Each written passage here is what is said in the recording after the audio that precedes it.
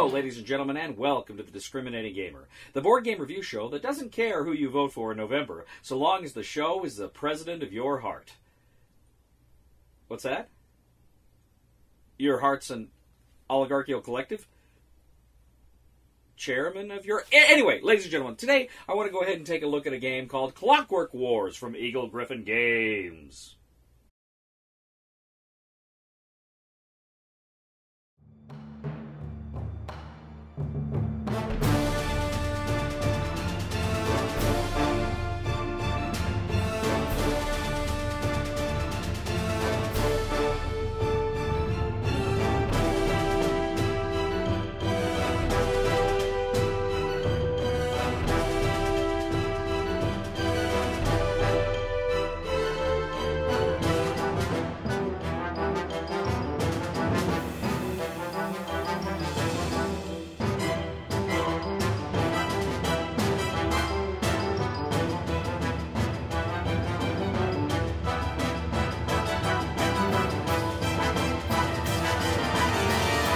Clockwork Wars, for 2 to 4 players from Eagle-Gryphon Games, is a game that meticulously simulates the unification of the Italian peninsula by Garibaldi in the mid-19th century. Or it's a steampunk game featuring purebred humans, rhinoceros humans, dog humans, and chimpanzee humans. It's one or the other. I can't remember which. The game is a game of civil war amongst these various factions. As I say, you have these kind of purebred humans who have very specific characteristics. You have these kind of dog humans that are these hybrids. You have these chimpanzee human hybrids, and you have these rhinoceros human hybrids. They all have their own characteristics, their own ways of fighting war, their own unique units that are going to come out of the board, and a lot more besides. Now, the game is set up almost kind of like a Settlers of Catan game. You've got all the various tiles that you put out there. Now, the back of the book has kind of some suggestions for creating, setup rules for 2 to 3 to 4 players, or you can go ahead just kind of set up your own or do it randomly, however you like. Now, each player is also going to take 30 discs. Now, these discs are their workers, their soldiers, and they're going to have them kind of in a reserve pool, a recruitment pool, I should say. Then what's going to happen is each player has a capital. Now, throughout the game, the capital cannot be conquered. It cannot be taken over. It is kind of you're always guaranteed your capital because it's always going to give you 4 of those workers. Now, the basic game plays out in 7 rounds. Round 1 and 2 is the early age, 3 and 4 is the middle age, and 5 through 7, that is kind of the last age, the third age. And each age is going to unlock different abilities and discoveries, as we'll see.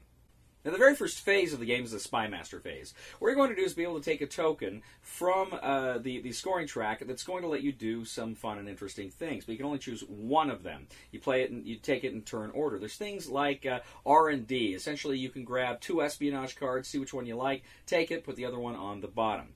You're going to play maybe the conscription. Take the conscription token, which lets you get an extra worker right at the beginning of the game. You're going to get like the tactical ops card, which will grant you abilities in combat.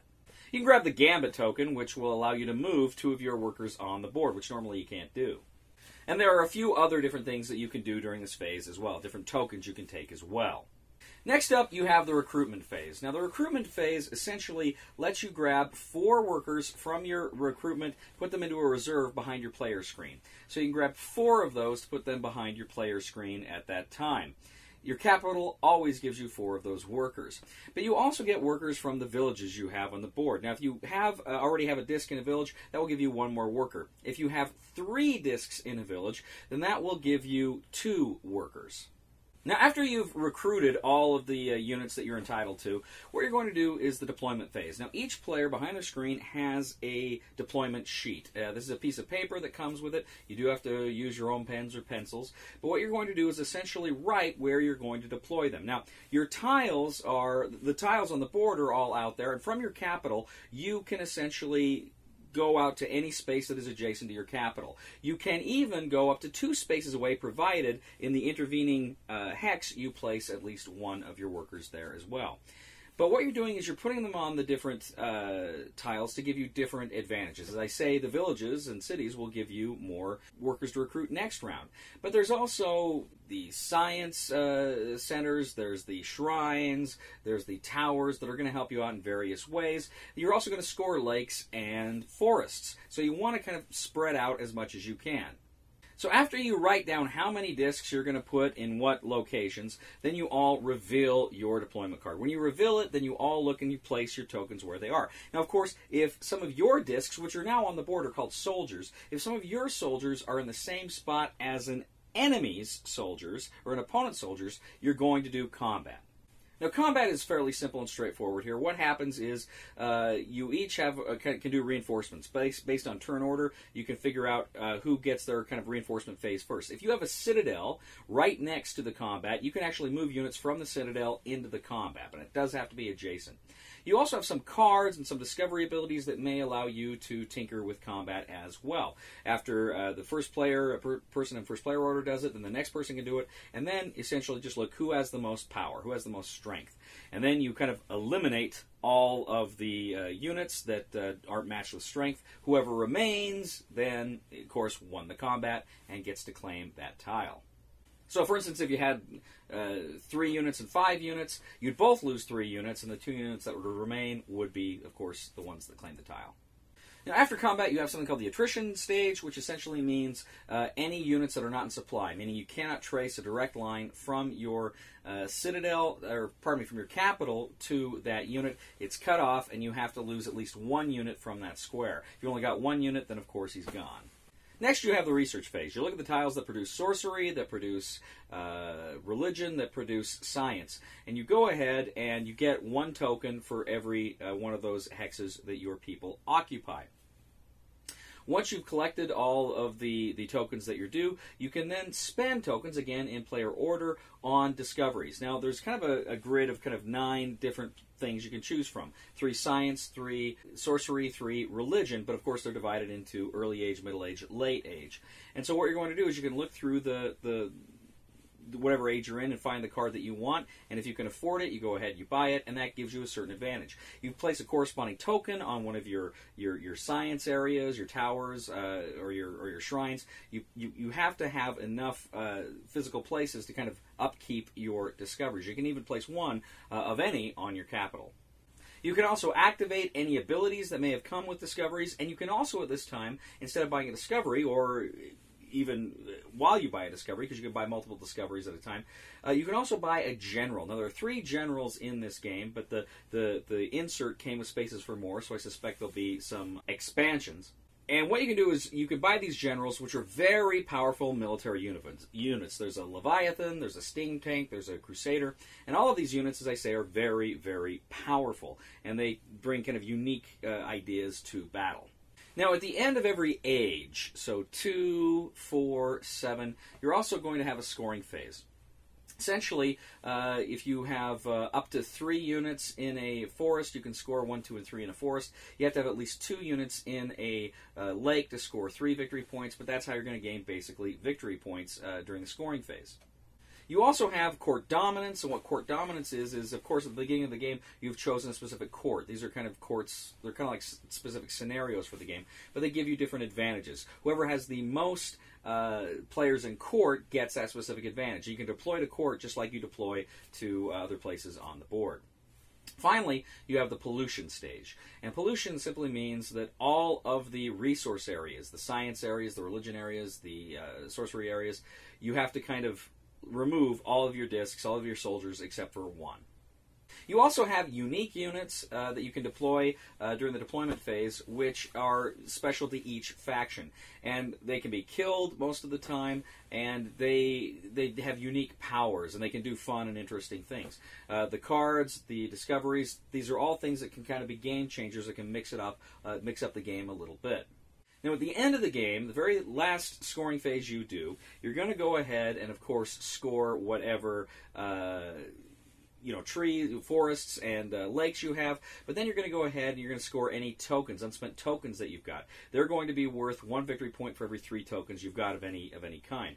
Then you're also going to see if any of your discovery cards offer you any victory point advantages. Then whoever has the most points at the end of scoring wins Clockwork Wars. So, before I talk about anything else about Clockwork Wars, I want to talk about the production of this game. Let me just say, this is a beautiful, beautiful game. I think this is just dazzling. Now, it does have the wooden discs, which, it'd be nice if it had, I don't know, something a little more miniature-y, like minis. That would have been nice, but I can understand. You've got 30 of these things, so that, for what it is, it works okay. The minis that you have for the generals are really cool, although the tank's turret kind of hangs down. I like them a lot. I wish there were more minis in the game, but it is what it is. What minis there are pretty decent. But just the artwork. Man, the artwork of this game blows you away. This game has some brilliant, brilliant artwork. I really love the art here. There is something about art, really cool art like this, that can really pull you into a universe and into a theme. And this game does that very well. You really get the steampunk theme coming through with these various races and what they could do through the artwork. That nailed it. This game nailed that very much. Great production. Really good production. It's a heavy box. It's a big box. This is a kind of game when you buy a game, you've got a game. So on that front, really no complaints. I'm very happy with the production here. Really like this game's production. The gameplay itself. Let me say first of all, I was incredibly pleased to see, for as dense looking, as complex looking as this game is, to see just how easy to learn and to play it is. This game is really quite easy to learn. I mean, you read the rule book and concepts you just get. There were 1 or 2 things that didn't make sense at first, but within a turn or two, it all fell into place, and very easy game to learn and to jump into. And that's something I like a lot. I like games that have a lot of rules that are a lot going on, but they're fairly easy to learn. This game nails that too. Now, gameplay itself. This is a game that it requires a lot of strategy. It requires a lot of strategic thought, kind of on a few levels here, because obviously it's a game that forces conflict. It kind of has to be what it is. It forces conflict, and I like that. I like games that you just can't sit and turtle the whole game. You have to kind of get aggressive at some point. This game does that, and it does it quite well. But also too, it's a game where you got to think. Do I want to balance? Do I want to leverage my ability to take over another area with maybe trying to get more in the discoveries that could help me in other ways? Or at the same time, do I want to deploy my units to kind of help me defend against possible attacks? Because I know there's areas that they're covetous eyes are watching. In short, it's a game that is filled with tough decisions, which, again, you've heard me say many times, is the hallmark of any good game. Does it give you tough decisions? Clockwork Wars does. Throughout, it gives you good, solid decisions. Now, I am not a fan. If you know me at all, if you watch the videos at all, I am not a fan of deterministic combat. I'm not a fan of just you've got 3 units, you've got 5, you win by 2. I don't like that in general. I take a lot of flack because I'm not a fan of Small World, because other than that one little die roll, it's pretty much just deterministic combat, and I don't care for it. But having said that, the way the combat worked, the deterministic combat in this game worked, reminded me a lot where you play cards and you have these special units that can mitigate things and add things to it. It really reminded me of gameplay. It wasn't exact, but it did kind of remind me of gameplay from a Game of Thrones, the board game, which is a game I like a lot, even though it's largely deterministic combat. So what I'm saying is, even though I'm not a fan of deterministic combat in general, in fact, I know I heard the designer of this game mention at some point that he deliberately decided he didn't like the luck of rolling dice. I do. I like checking dice. That's just me. But I also like being able to mitigate things.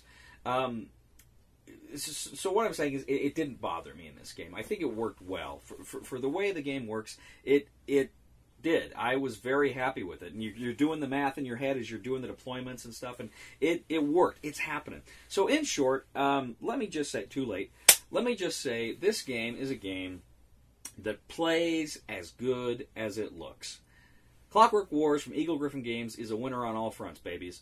It's awesome. I really, really enjoyed this game. I think it's one that if you like kind of games that are there's strategic depth and there's some scope and scale and great theme, great arc, but at the same time it's not so dense that it's gonna bog you down or take too long or outlive its welcome. A game plays maybe 90 minutes, maybe you could stretch it to 2 hours, but it's not going to play that long.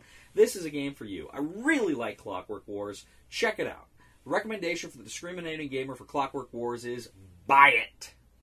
Thank you once again for joining us today for The Discriminating Gamer. As always, we ask you to please leave a comment for us on YouTube, on Board Game Geek, on our Facebook page, or on thediscriminatinggamer.com. We ask you to please like us on Facebook, subscribe to us on YouTube, and follow us on Twitter. We are The Discriminating Gamer, and I gotta tell you, when I first heard the name Clockwork Wars, I actually thought it would be a game about, I am the evil watch that you wear with your Sunday best, but I'm the sports watch. We must fight. Rah, rah, rah, rah. Oh, the second hand, the second hand.